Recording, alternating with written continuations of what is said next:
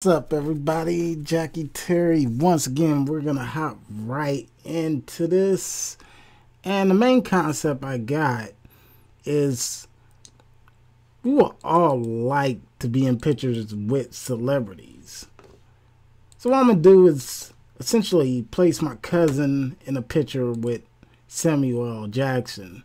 And this picture has some really good clarity on it, and we're gonna just see how it turns out. We're just gonna go for it.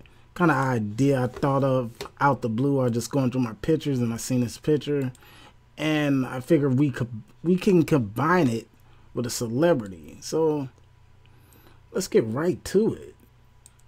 So what I'm gonna do is kind of pick through the best picture. We'll just go ahead and put all these in Photoshop because we want the best picture that's gonna coincide with my cousin's pick.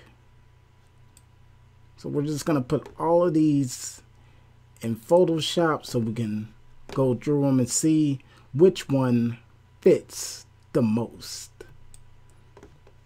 That's really good as well. We'll use this for the final one.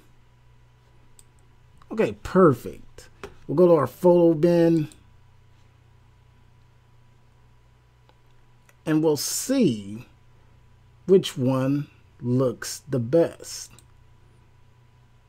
and which picture of Samuel L. Jackson will coincide with this pick.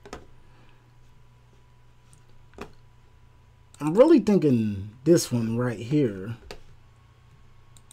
because they both have kind of like some kind of wide smiles. They both look very happy.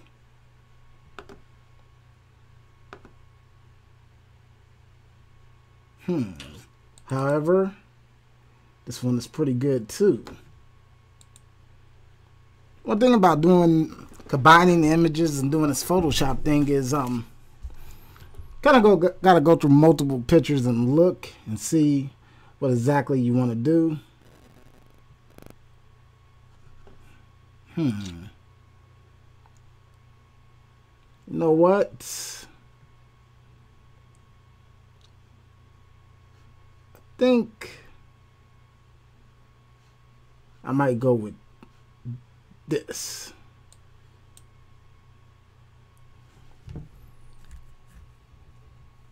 Oh wow, I totally messed up. Let me see. I think I might just go with these two. Let's just see how it turns out.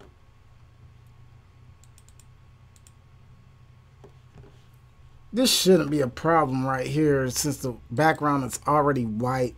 Shouldn't be a problem deleting it at all. So as you see, since the background is already white, and Samuel L. Jackson is already deleted. The background is already deleted, so hey, now you can pretty much resize it.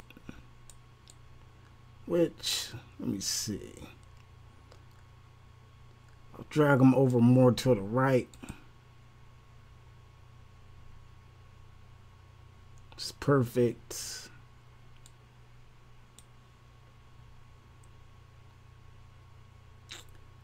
Essentially, put my cousin right here.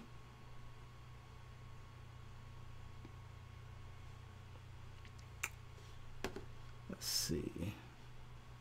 See if we could drag this up.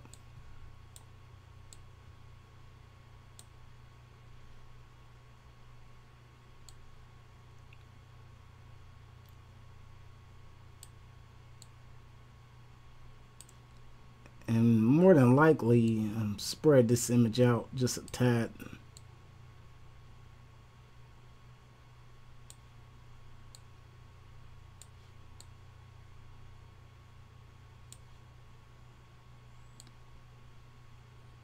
Kind of combine the images together.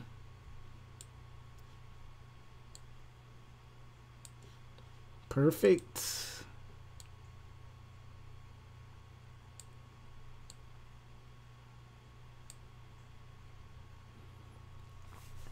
Okay. Okay, not bad, not bad.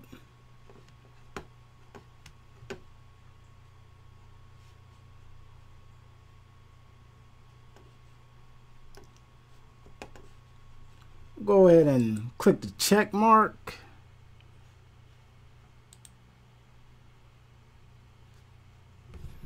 As you see, it's not too bad. However, with this pick, however, do want a different background. So let's see if we can take the magic eraser tool.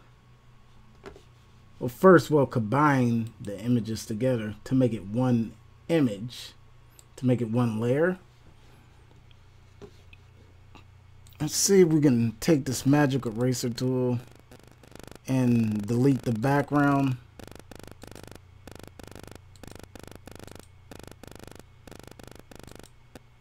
Because you gotta realize, you guys, there's not that much background to delete. Maybe we could get them both behind like a portrait background. I think that will work. Once again, we'll zoom in on this so we can really get between the kinks. So we're gonna zoom in so we could get between these really hard to reach places, between the cheekbones, between the head. You want that background to be fully transparent. Let's see if we could zoom out just a little bit. Okay, perfect. I'm gonna raise it up. So when you're doing this, don't be afraid to zoom in and really get between the kinks. That's what the background eraser is for. It's for to delete the whole entire background. So you want to make sure you get the whole entire background. So that looks really good. The background is essentially deleted. And let's go ahead and crop this image as well. As you see, half of his hat is missing. We definitely don't want that, so we're going to go ahead and crop this image. Just a little bit, not too much, because it's already a good size. I'm going to crop it just a little bit. Drag it over just like that. Bring it down. Let's bring it up just a tad. Perfect. Looks really, really good. So now, since we got our two subjects together, once again, we're going to create a new layer so we can add another layer on top of this, add another background. So once again, just go to Merge Visible. And now, essentially, they're ready to be behind any background. So once again, let's put them behind, let's see. Let's put these guys behind maybe a black background. Give it a kind of a portrait feeling.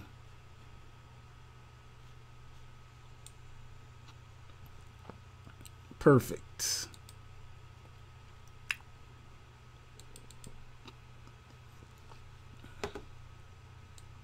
So with our background selected, all we simply have to do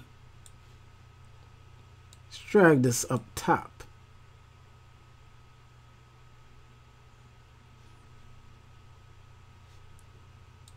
See if we can widen this out just a tad.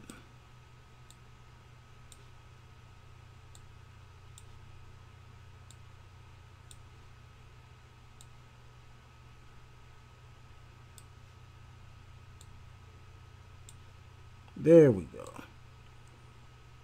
And you can always spread out the picture to fit the background, you guys. Oh yeah, it looks that looks really good. I like that. Looks like they're both really having a good time. Not bad. There's still little defects that we could clean up.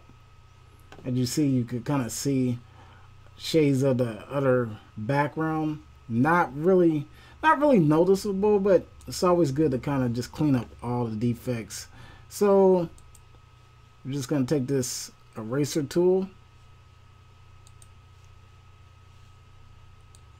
We're going to up the size just a little bit. Ooh, wow. Matter of fact, we'll take this clone stamp tool.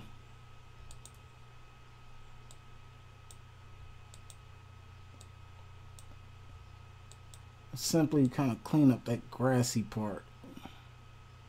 Yeah, kind of just slightly clean it. It's not really a big deal, but you always want to go around your edges.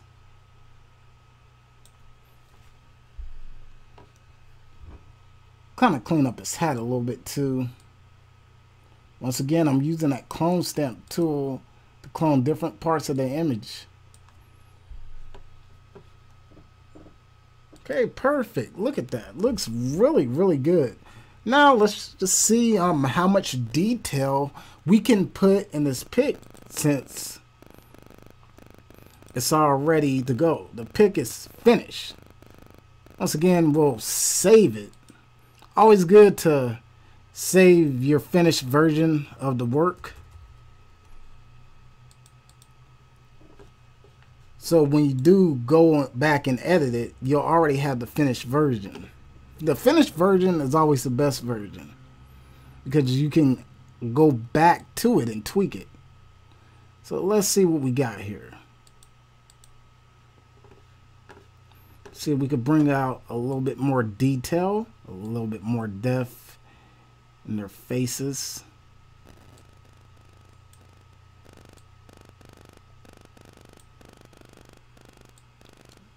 Oh yeah, that's pretty good. Not bad, not bad. Bring out the shadows just a tad. Just a tad. Don't want to overdo it.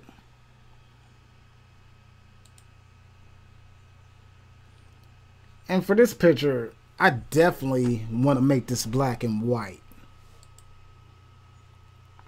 So what I'm do, go to black and white effect. Well,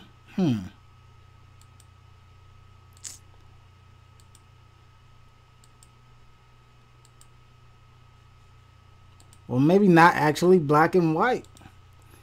See, that's the thing with Photoshop. You never know. You literally have to play around with these pictures, do different type of effects to get the right effect you want.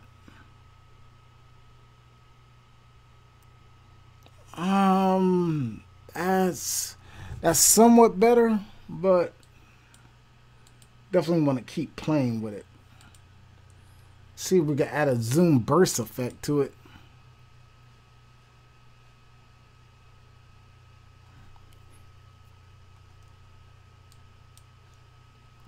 We'll add focus.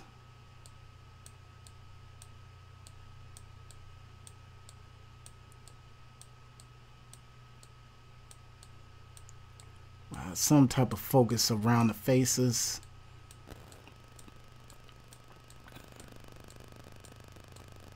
Almost to give it that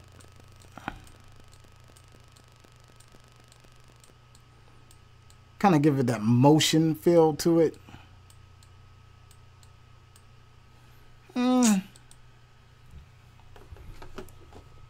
Not bad.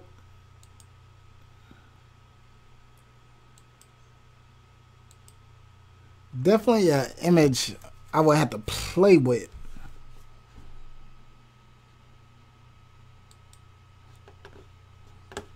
It looks good so far, but at the same time, you know, as an artist, as a graphic designer, I still feel like it's missing something. So let's just go to our gallery.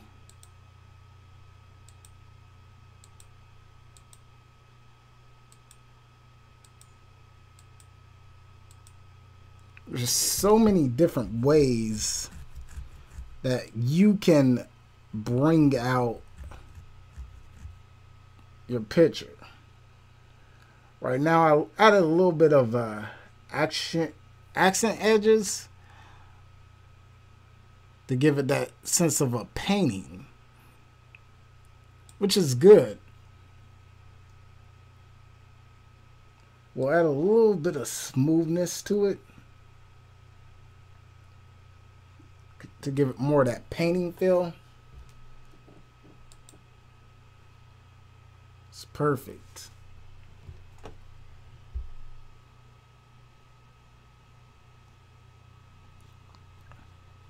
Let's just see. Sometimes in order to create a really good picture, you have to essentially go through the filters and really experiment with all your filters, not just one of them. Experiment, see what works best for you.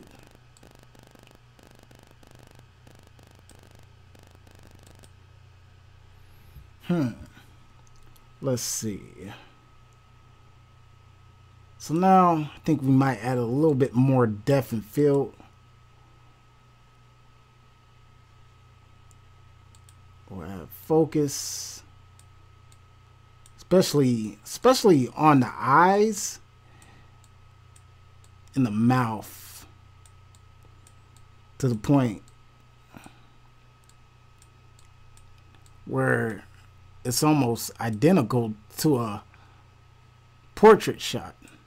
The main focus is on the eyes and the mouth. As you see, just adding that depth and field kind of took the defects away from the picture to give it more of a realistic feel.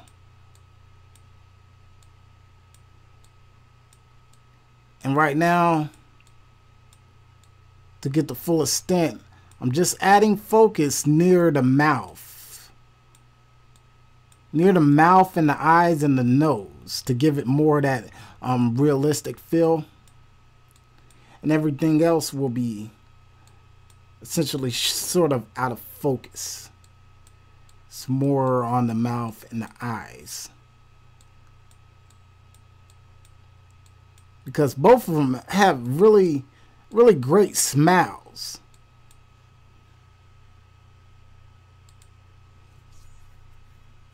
Okay, perfect.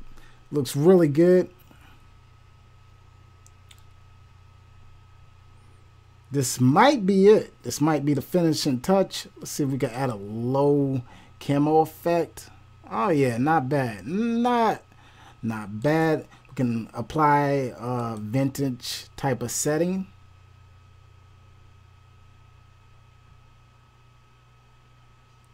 To really bring out the shadows and more of a darkened feel to it.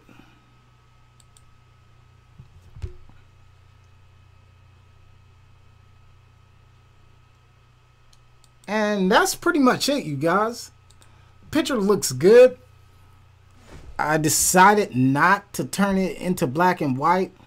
I really like the colors. I really like the eyes and both of the facial expressions. It really looks good. It almost tells a story, you know, tells a story. So it almost looks like if my cousin and Samuel L. Jackson were in the same spot at the same time. So we're gonna go ahead and save this. Very great picture.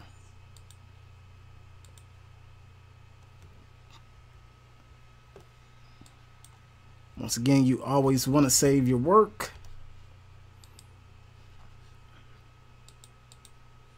Okay, now there you have it. You have Samuel L. Jackson and my cousin Carlton in the same picture. Once again, it didn't take very long. Main concept is deleting the backgrounds and then essentially combining the images, and most of all, working with the filters in Photoshop. That's the main key, knowing what filters to apply to a picture that's really going to bring it out. Each filter is different, so you might have to work around the kinks just a little bit to get the right settings in on the picture. You might have to work around the kinks, but once you do essentially get the settings and the filters you want in the picture, it's worth it, because it will turn out great. It will turn out something like this, and really great picture. I like it personally. It looks really good. Both of them have some really great smiles, and it tells a story. Once again, this is Jackie Terry, and believe me, with Photoshop, you can combine yourself. You can make yourself meet anybody. You can meet anybody in the world with Photoshop, because everybody in the world essentially has a picture. So why not, put your picture in with them? Why not do it and have it look good?